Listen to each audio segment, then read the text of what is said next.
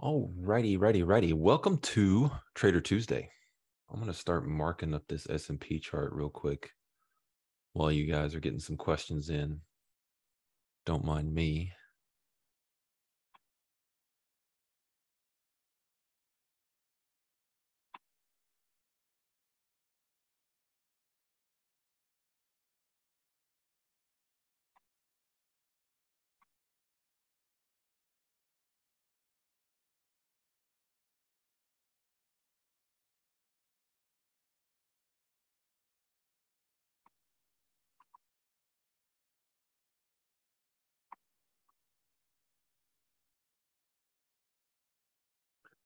So one thing that's just popped onto my radar today about the S&P real quick is this level here. I'm just going to make it red because it is a threat to the S&P. As I have been very clear about for months here, looking for, essentially swing long opportunities. Obviously, I will take short-term trades and do all kinds of things. But in terms of swinging, this is not a place for me to swing short. This is and has been and likely continue to be here, a place to look for swing longs. Why is that? Why would I ever do that, right? Well, is there more risk, right, in one direction? Is there more reward in one direction? And in my opinion, the S&P is offering skewed risk reward to the upside. So that's why I'm looking for those type opportunities. And so what I wanted to bring up to you guys is that this is 3 sessions now, right? The 16th, the 19th, this is last night, and then today's session that's holding underneath this little interesting 3930s area. This is kind of the after some, back adjusting and changing of contracts and rollover, that kind of stuff. This is that old 3906 that I've talked about all for 6 months, right? It's been a pivotal area for the year in the S&P, and spending a few days below there is certainly interesting, right? So it brings about the concept for us NADRO folks around time acceptance, all that good stuff. So a little late day selling here in I period as we push new lows. Obviously, we have the lows from the 16th and the 19th, which if we were to merge those, right, they would be a 3 wide poor low. So I period right here, taking that out, running those stops. There is delta on the tape behind these sellers. So let's see what the buyers do if the buyers respond here post initial liquidity grab stop run through those past 2 days lows.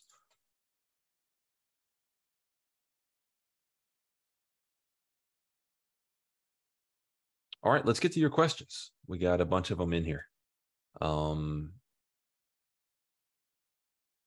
Matthew says he's fading my bull bias so hard. Hey, I short term, right? Well, gun to my head here over the next, I don't know, very, very short period. Obviously, the sellers have taken substantial control. There's more downside that they can press here for sure. Anyways, Tibby asks, last Thursday, we had a great long narrative in the yes at the start of the pit session. But after some time, I saw that some members of the community shifted. We're looking for shorts. You also took some shorts, but the narrative wasn't invalidated yet. Weekly, monthly, we're still rotational. Why did you shift bias so quickly? What were you looking at? Last Thursday.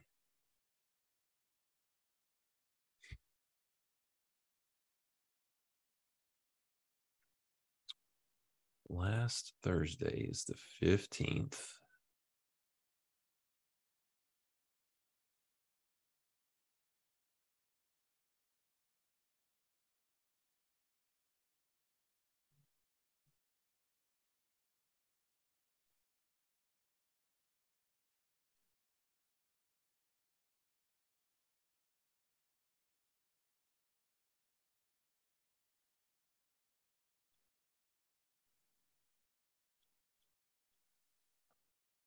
So I think the main thing, if you recall my DMIs from some time ago, so if we go back to the 15th over here, and I think I even recently reminded people about this on some talk or some tweet, you will recall that there was a level like this and a level that color. You remember this, TB? TB? Remember that on the DMIs? Yes. So that was one thing that's been pressing on this market for some time was, yes, we start to get a momentum shift. Yes, we start to get value migration. Yes, there's opportunity to go ahead and put risk on for the swing long. But in the back of our minds, our analysis also shows us our next to last highest time frame for NADRO showed us destinations lower still untagged. So on the 15th, as we start to see perhaps holds below prior value, as we start to see micro acceptance picture shifts on various timeframes, as we see the potential for stop runs, as we see all kinds of things like that, there's just things that can be done if, this is the big if here, if your process allows you to go for such trades. If you want to sit back and wait for the big, more standard, all time frames kind of, or not all time frames, but your majority narrative, big picture narrative read, and that's the only things that you want to trade, then that's a style, right? If you want to be more flexible and say, well, the tape is doing this, let me go with this short-term imbalance down. Maybe you only scalp it, right? From, let's say, DVA to the -2 or something, or a short-term destination, taking out some lows. You know, there's ways to do that in the face of narrative. And that's one of the most complicated things, I think, about trading in general is for, especially for newer traders, is to find that line. Not even newer traders, right? This is more of kind of a medium advanced topic. Where can you find the line between giving yourself flexibility to go with what is on the shorter term versus maintaining selectivity around your setups and not doing a bunch of stupid stuff when narrative tells you that is stupid to do, right? So it's not an easy line to find for everyone, and that line is not the same for everyone, and that's important, right? So you know, again, take a path, right? If you want to be shorter term and you want to be more scalpy, you can do things as long as you get XYZ, right? Order flow, prior value, DVA, rhythm, all kinds of things like that, a little more DRO trading. And some people want to focus more on that in A, right? And they don't even use the O of NADRO, right? So it's a great question, and it comes down to kind of niche. All right. Marwin. Hey, Merritt. Trading time frame question. If I use a 100 volume chart, I see clear start of imbalance to the upside. However, if I change to 1,000 volume, I see EF short. Which one should I believe? I'm aware that risk measurement isn't the same for both charts, but looking to get short. Is it correct to trade the 1,000 volume? Is it okay to trade trading time frame during the session? I love this question. It's really important. You're trading. So Marwin, what this comes down to is the fact that our definition of rhythm and how we read that is dependent upon the time frame that you're looking at. Look at a 10,000 volume chart, and you're going to see a very, very different rhythm than a 100 volume chart. But to the second, so that's the main point, plain and simple. What you're running into is the fact that rhythm is different. Therefore, rhythm's a component of acceptance reads. It's different, right? And I know, guys, I'm talking a little NADRO speak here, but this is a specific question, so bear with us.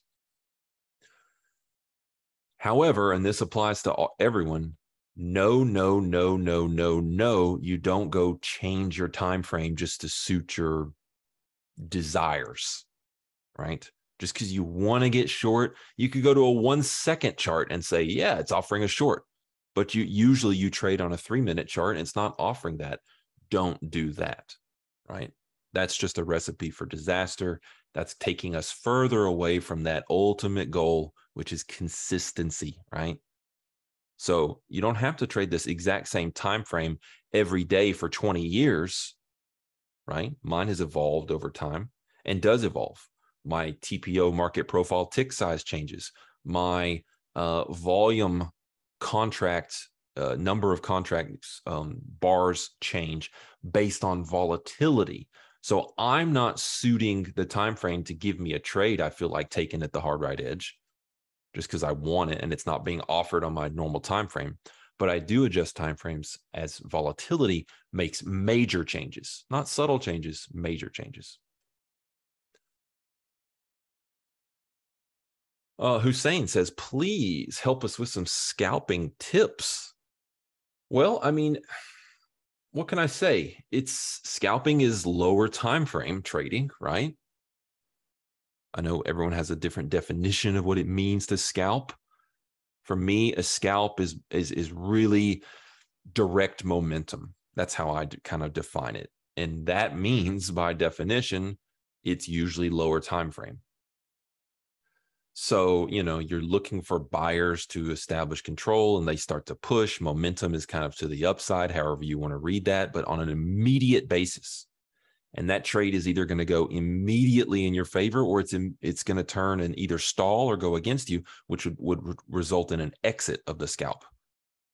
So that's kind of laying some groundwork here. And how do we do that? Well, for me, there's a million ways to trade, but for me, it's going to come down and rely more heavily on a shorter time frame price action, less on context, right? Like the question that the first question we had, they're saying, hey, Tibby was saying, hey, I thought the narrative was bullish, but you and some other people took some shorts on that day. What's up with that? Well, guess what? Scalping is less dependent upon narrative. I would never, ever, ever scalp and say, I don't care about context whatsoever because context is king. But I would absolutely kind of reverse the normal hierarchy of the tools that we use, right? So therefore, what does that mean?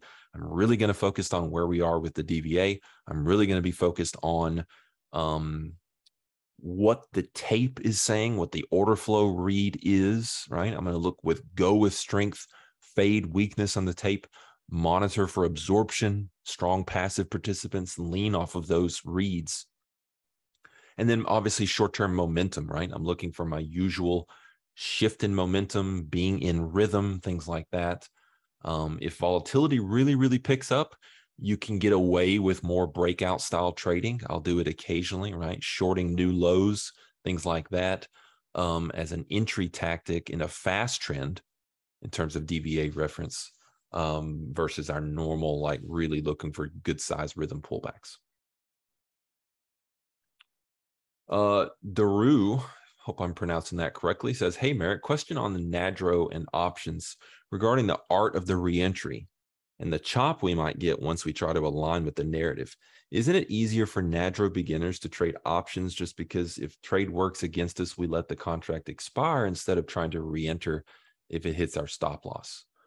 I mean, either way, it's you're putting risk on and you're risking risking capital, regardless of the style of trade management. But it's funny that you bring this up. Go look in our community. Me and several other people are currently having this ongoing discussion about these event contracts, right? You guys have probably seen the stuff I'm doing with Credelli. I'm going to be doing a Monday morning show for them. And, I'm going to give some picks using these event contracts, which are dumbed down options, if you will, right? You can say, yes, I think the S&P is going to close over 38.75, and you can place your trade there by just simply, clicking that yes, right? And choosing how many contracts you want to trade of it. It's buying a call option, right? That's what it is. You're buying a call option that expires that day, right? And you're paying a price for it relative to the full value of that contract, which for these is $20. So it's funny you asked that, because I think that a lot of newer traders, and probably even more of what I would categorize into this experienced struggling NADRO traders. I've had webinars on this in the past where we've kind of had an all hands on deck community meeting that is recorded in our community. It was a Saturday morning meeting. Go check it out. And what I said was, look, if you are using NADRO to get good reads on what the market's up to, and you're screwing it up with execution, with trade management, with getting chopped in areas, you need to, essentially what we're talking about here is widening stops. You can either trade outright futures or micros or whatever with a wider stop, right? Make your trade management entirely DVA based instead of rhythm based, as we typically teach it, right? You could buy a call option, as you just suggested, right? And avoid the chop. Now, avoiding the chop means that you're not going to buy and sell and buy and sell and buy and sell the call option, right? So there's a little, you were implying something that's not necessarily the case, but we can assume that if you're going to trade with an option, you're probably going to be more hands off. And my point then and continues to be, if you're struggling with NADRO and you're one of the people who says, my narrative reads pretty good, but I just screw up the trades, why not say, yes, I think the S&P is going to close above 38.75 today with either one of these basic event contracts, or just go buy a freaking call option, right? Still want to be mindful of your risk and structure that appropriately, but you don't have to chop yourself up. And then go paper trade, right? Go see if you can enhance your skills like we work on in advanced group mentoring. Go work on your short-term trading skills, be reading acceptance and where that acceptance picture changes, and being self-aware of that, right, in real time. Being able to decipher rhythm, the advanced topic of medium-term rhythm, right, and using ETH and RTH DVAs, finding spots where they're confluent in ways to give you slightly more higher probability entries, right? Using order flow, all these things that go into ultimately clicking the button, or for me and what I recommend, hitting the hotkey to time trades well. Go work on your timing skills while you allow yourself to maybe be profitable with a simpler way of trading. Your narrative read, which you're telling me is really good, right? Let's see it. Prove it. Go make some money by trading it in a very, very simple way with a hands-off trade management approach. So I love the question. It really ties in with something that's going on with me right now, and something that I'm have that thread going on. Get this question a lot. Brendan says, have you or any of your NADRO students that you know of completely systematized your read on the higher time frame narrative? In other words, do you have a concrete, repeatable process for ranking and distilling you talk about in the NADRO course? I have seen many people attempt it, and many people come up with some really, really smart ways and kind of number-based quantitative ranking systems. At the end of the day, if you're going to give something a 1 through 5, a particular reference on a particular time frame, at the end of the day, that is still, in my opinion, and I pray that it never changes, a discretionary read. So you may quantify the ultimate output in where you stand for the day, but each one of the little inputs that goes into that, I've not seen someone get away from discretionary doing that successfully. There have definitely been people who, heck, I've coded up, the DVA current condition, and then taking trades based on that, right? So just like a basic thing, and you could apply that to 4 or 5 different time frames and then take a look at that. The problem is that you now need a much more intelligent overview system to start to look at confluence and dissonance amongst those, not just everything's equally weighted. Where do we have more clarity? Where do we have less clarity? Where do we have risk reward in terms of destinations, with bigger risk reward versus something that's maybe offering a trade, but it's just in a condition that's been, let's say, rotational for the past week and a half, right? On a monthly or something. It's just so complicated. Yes, I believe that if the smartest people in the world all got together and they really wanted to do it, they could do it. I think. I hope that that never happens. So anyways, we'll leave it at that. But practical advice on your question.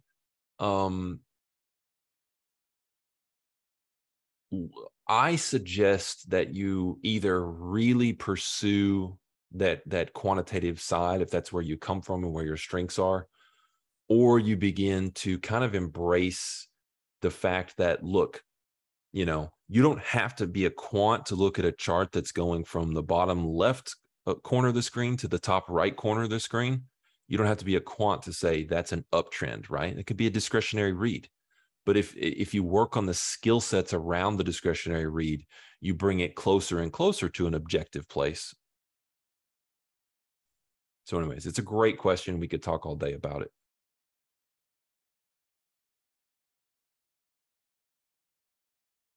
When looking at order flow for intraday reversal points, what are some of the key things on the tape you look for?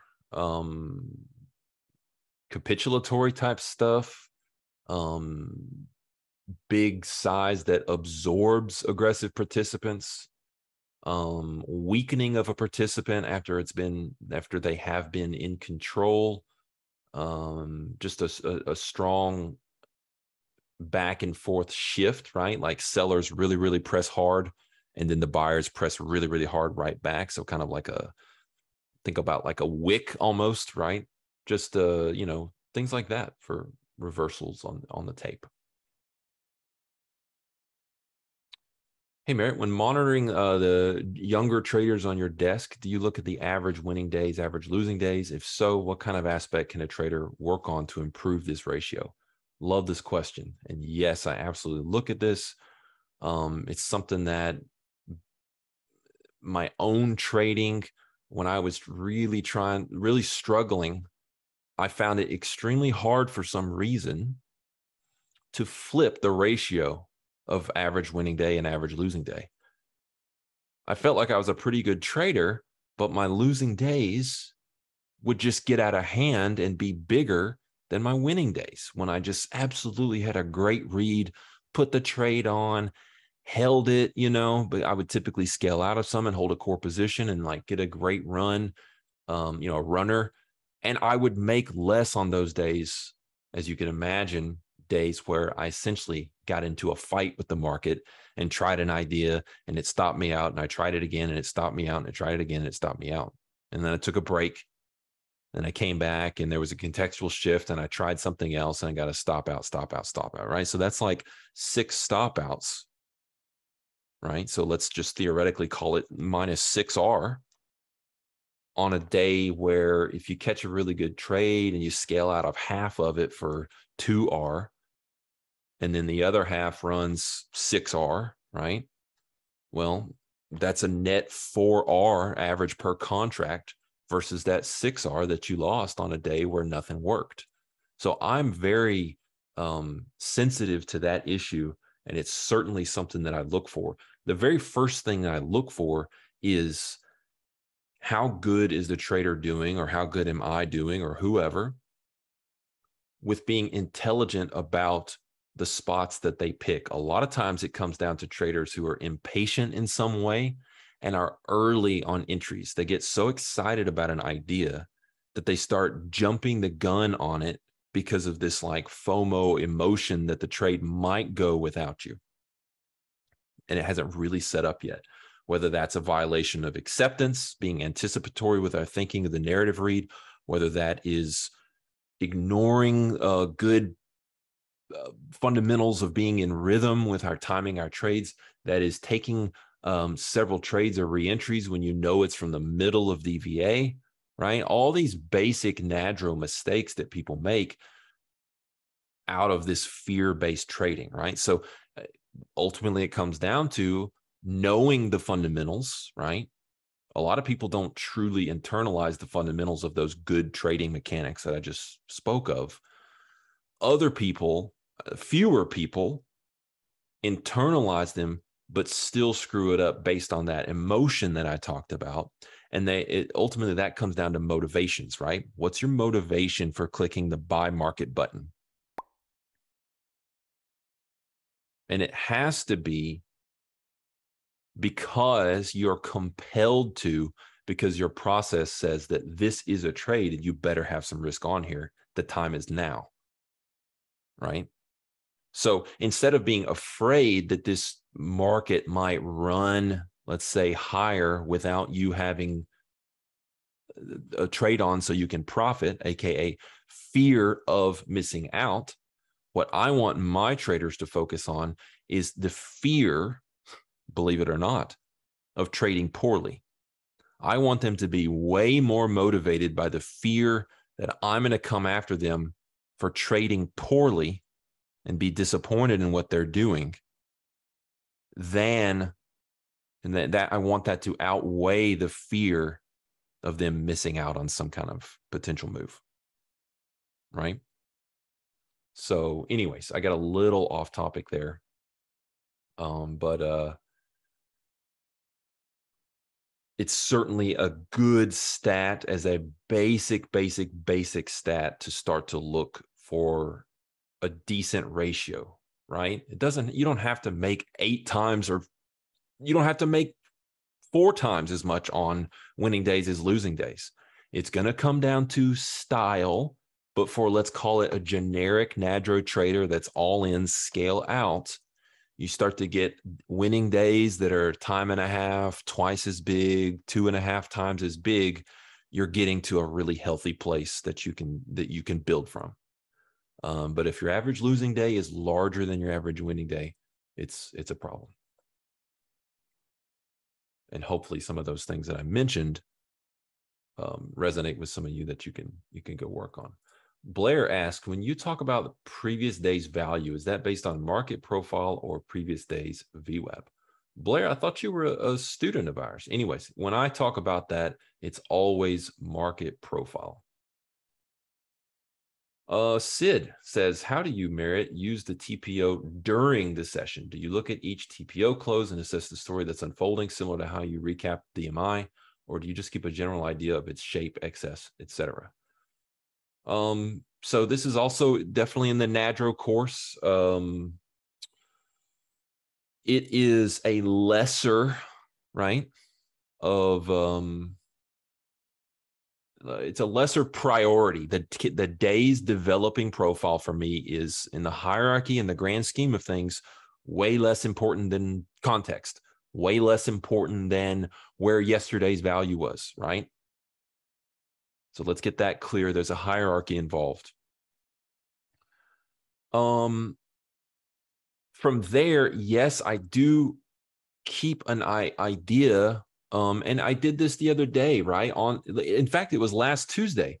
Last Tuesday, I said, guys, this I period high is testing a really critical area. And look, we have excess at the highs here and a lack of excess on the lows. And sure enough, what happened from last Tuesday's Trader Tuesday, right? Go look at it. It was recorded in real time. That was the afternoon high at that point that we talked about. And sure enough, we took out those lows. In fact, that ties in with the conversation that someone was asking about. What about those shorts on Thursday? Wait, no, not Thursday. Never mind. Sorry. The guy asked about Thursday. We're talking about Tuesday. Anyways, the point remains that there was some developing profile within, most importantly, context, right? We had a condition shift inside of a balance area. I period was retesting the high of that. Therefore, context was what was driving the show there. But then again, you step down the hierarchy. And what did I say? We have good excess on today's high and we have a poor low that can be taken out. So you combine those things within that proper view and hierarchy of priorities, and you get some really good stuff. So I look for excess, lack of excess on the developing days profile. Where is balance, right? Where is value relative to that balance? but those are minor compared to the full toolkit.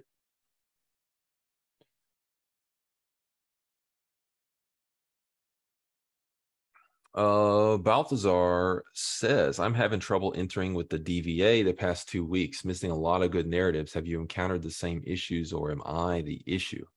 I don't know what you mean by having trouble entering with the DVA.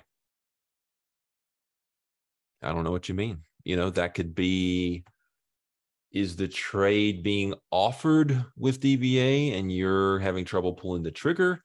Is it that the DVA doesn't look so great, or it's like, not offering the trade so that you're missing the overall entries because it just simply wasn't offered? So it really depends on what your thought is there. So he's saying the DVA is not offering the trades, or at least it's not clean. Yeah, I can't say that I relate, but my trading over the past couple weeks has been very heavily around getting into some of these swing longs and then really kind of letting go.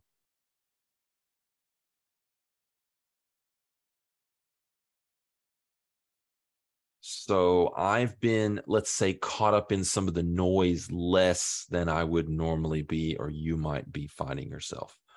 So just because of my lack of actively trading the DVA throughout the session, based on me kind of getting in from good prices and letting stuff work and letting go, I might not be the best person to ask about that. You could start a thread in the community and bring up some of the specific examples of, hey, I really wanted to be short the NASDAQ on this day, and the DVA, I just didn't find a way to get into this trade with the DVA. Is that the right move, me passing on that because our intraday filter didn't offer it? Or is there something, maybe a more advanced way of doing things or thinking through DVA use? Maybe it's an ETH, RTH thing you could begin to incorporate to give yourself a little more sample size of opportunity sets. There's just a lot of directions we could go with that. All right, guys, great questions as always. It's always a pleasure to hang out with y'all, help however I can. You guys are such great thinkers and honest, and just such a great community. I'm just so blessed to be a part of this.